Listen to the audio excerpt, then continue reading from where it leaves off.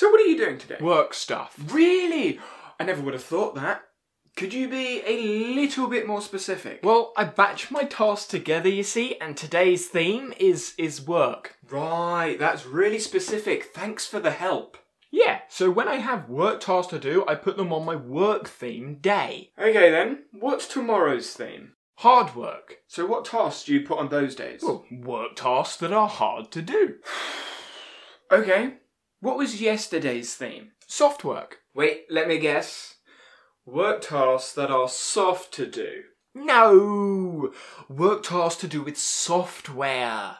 Okay, but can't the things that go into that list also overlap with any of the other lists, like the work hard list or the workday list? Sometimes. So why batch tasks on days when they can be put on literally any other day? It gives some flexibility. But isn't that the reason you batch tasks in the first place? You group tasks together to remove some of the flexibility? Yeah, most tasks don't really move around though. But any software task can go on any day. The work day, the hard work day, the soft work day, there's no batching there. Yeah, I'm still not really seeing the issue. But you're not batching tasks, you're putting random names on groups of things you need to do. But I thought that is what we do with tasks.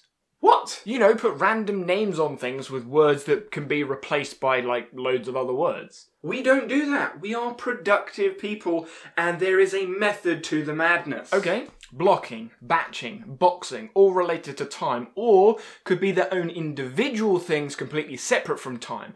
And then what about dates, due dates, cut-off dates, deadlines? Okay, there are some phrases that can be somewhat interchanged. Decision tree, GTD, eat the frog, Eisenhower matrix, para, PPV, or maybe some of the number things where you've got the 5-hour rule, the 1-hour rule, 135, 133, 351, 52, 17, all the other Pomodoro technique variations. Okay, fair. There is a fair amount of overlap. What about learning? Spaced repetition, active recall, deliberate practice, deliberate play. Then you have environmental constraints. Okay, fine. Are you going to get to a point? Batching task is just the name I chose, okay? At the end of the day, it's just a list of stuff I've got to do. But just having that list can be overwhelming. Can it really? Yeah.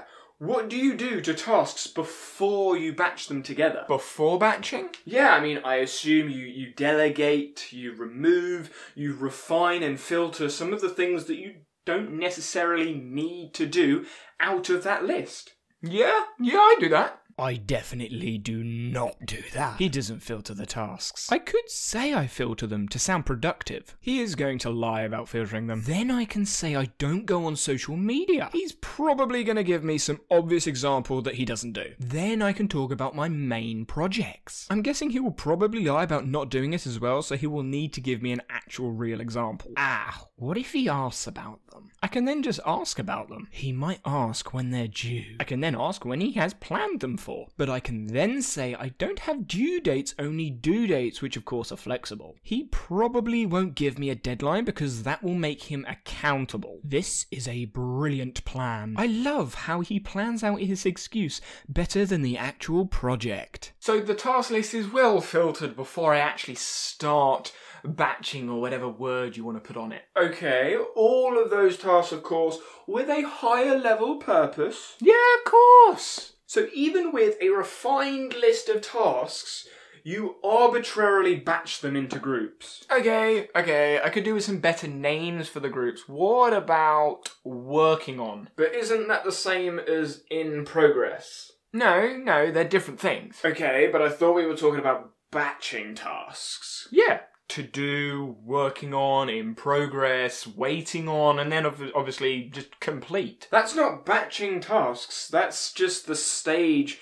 the task or project happens to be in. No, I'm grouping tasks together. I see. What you think is batching, I think is staging. But it's grouping tasks together. Okay, but staging and batching and theming are three completely different things. But they are all just grouping tasks together.